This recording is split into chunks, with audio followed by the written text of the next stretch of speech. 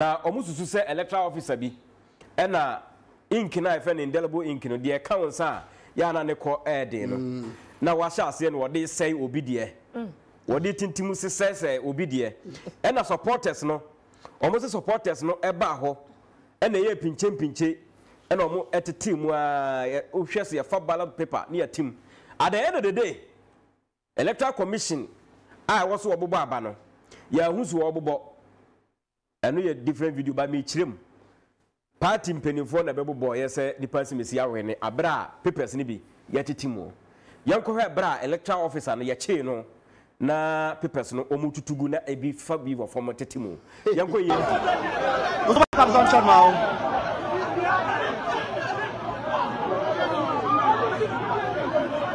anyo bobo.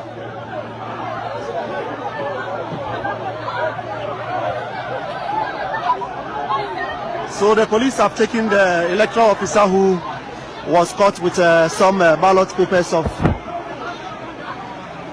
Ajia Bibata. Hi, confusion galore. Oh, sorry, yeah.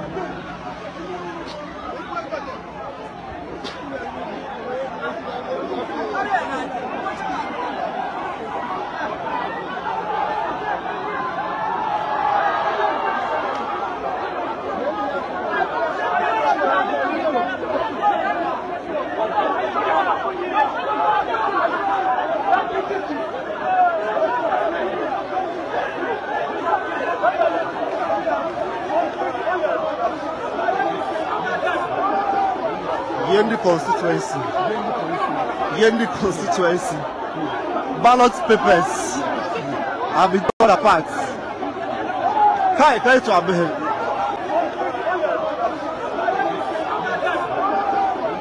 Yendi constituency. Ballot papers have been torn apart.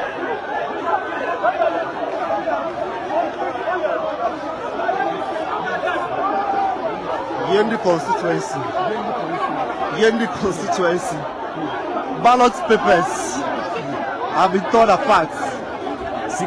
Kai to Abehe.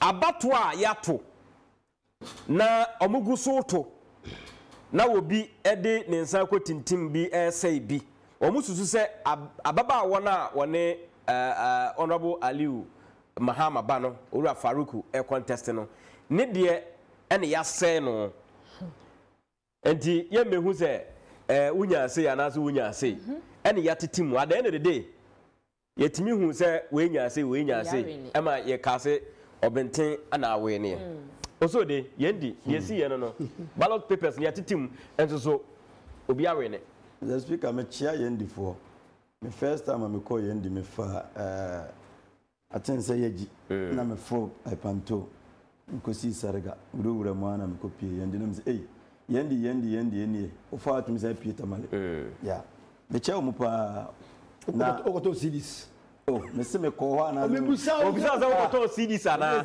okoto CDs Kafa panto na ala o di nju kwa panto ala na o jesa na ti ase na oko fa yeji me ba oko Yendi na oko fa yeji ko fa panto ene na woto CD ampa ento CD business na toka akoma nkrofo bi wo ene wanfa ma fa wa ko tetele nyina wanfa me na yina nko to CD ko da won tetele na tetele ene se mayenka CD cassette Mia cassette ya keji na gaza won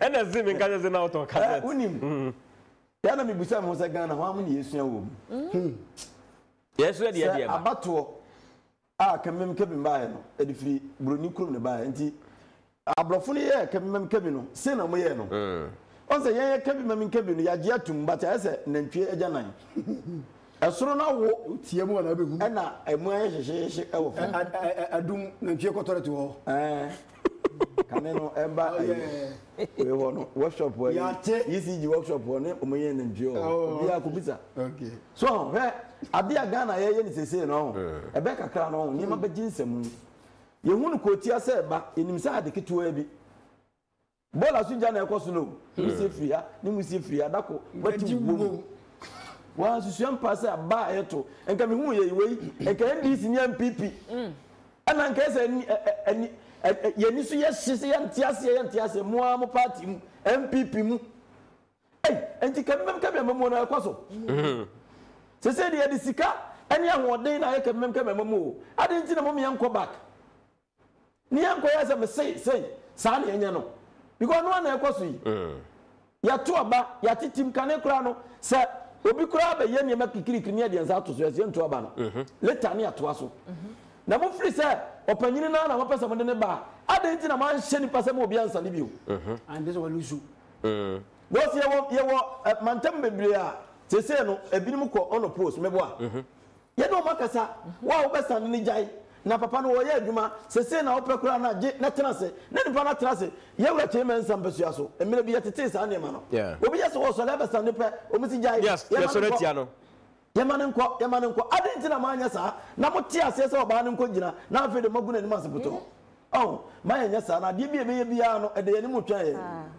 menye wadwene se wodi wadwen asisi obi na wafa ho adi yankopon de ono no akomam no onim wo pra ne sa ne mari nyina wonim na wagya wo pe na ama wo mesre wo mu NPP party this year run enema akoso no very serious me say ye wura se din katia kan asem wo say NPP ana wonim wo mu NPP ana onim mu okofo ye wura mampanyi kofo tam no enenye se NPP no hu no asesa enema dane dodo kanina ka bi before ko to mo mo election wonte ho hwe ya se ato awie ni ade nsem ni nyina begu ndisi so ene de ya etwa butuo me nya sa ye momoden na de man ne pe no na se kuro ne pe no ye mfa no nko na wontimi ni omo ninkita ho because onim so obi ko ba bi na se kuro mo fo mpa na nkita ho bi ankoso ene busa himfu bebre se mbo da wura kuro ma no ba omo ba because ehine na oteso ne nya obi a omo pe na asem sa de na ekum man no why don't fancy now can say wanya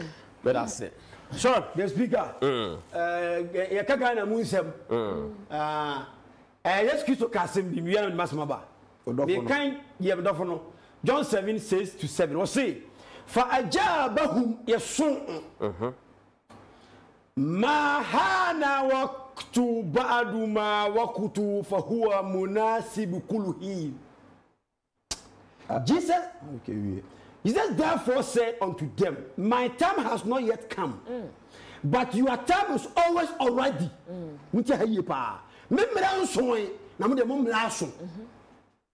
Yes, on yes, one deeper, Yeshua. Yes, Yendi, our Hebrew, okay, Yeshua. Was it la Tandiruna Dunia and Yubagudukum?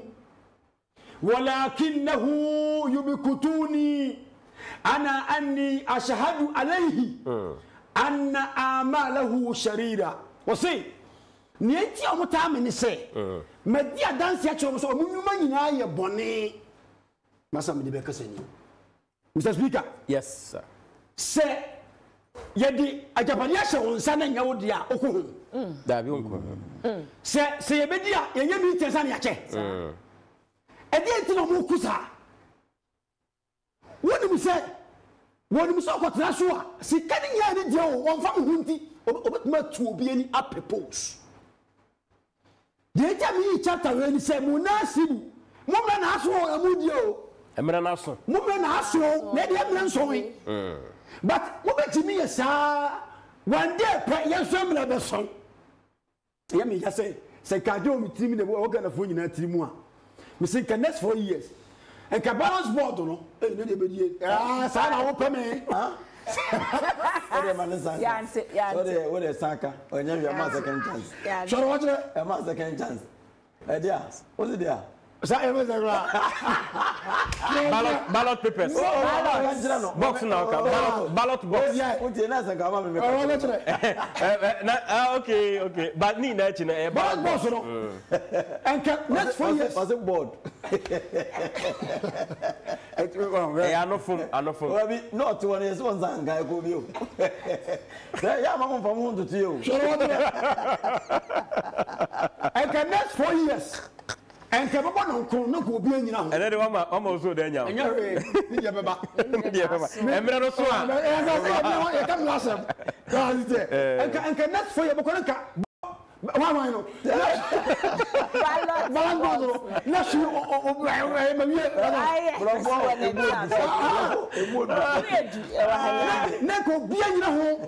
Kasi ballot box. Ballot box. No be na ho. Who's Ghana for ni abre? O ka se da form. Ye ko su na mo titi.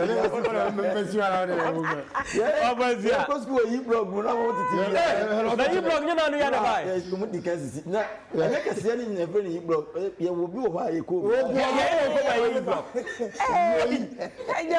Yi blog ni na ya. Titi mo se bre gu mo sigo so. Enzia. The speaker ma me chia. Ye go Yendi. Na me nchiro mo say abato e course no kuredi amam. No kuredi amam kire say. Se nipa mienu agina. Na se de shompo kai no mama kwan se oba bi meka ho. Oba ba gina bi. To what I say. Na makan ade no mo say asomasi. Matimi atiti bim. Asei bi. Na de aka de mo hu se oh we de ye nkan. Mo kan ya nipa ba ko na adi nkuni. No kuredi ankwa abato no mtu ye. What I say. E di se we nyina akoba seat amo pre ho na enyemo japade. Enfiri maam fie enfiri papa fie. Eye oman ne dia adentia nipa ba akokọ tena so a won pese oba betu no ebi so na wo ye ohwenye ye hwe ente papa ide na ochiche wo chiche TV watu sika ma omanfo ama omato enti kwan bia so e wo se ba hook crook owene e wo se hook crook papa ne wene ene hwede akoso wo ho oba abesia atuatua sika aya ade amene matete ne papers mu ananya sa na e ka no matete Amen. Kwabrani asa. Chinchina tie bia. Chinchina kan gukokuru ye dey. Eh said ye tie bia. Enti bia. Na say o si ba no kuredi ankoso wo. Ti se ko ba se ne police for edu o mo pa chihwehwe. O ko say hwehwe mu kom. Na aba no ko mo sa to ne foforo. O mo to ne foforo because no kuredi bia anko. Okay. Melase, you could do but Crofobia Charles Opoku Bedia Culture, Mr. Speaker, in your video at Bantama, I saw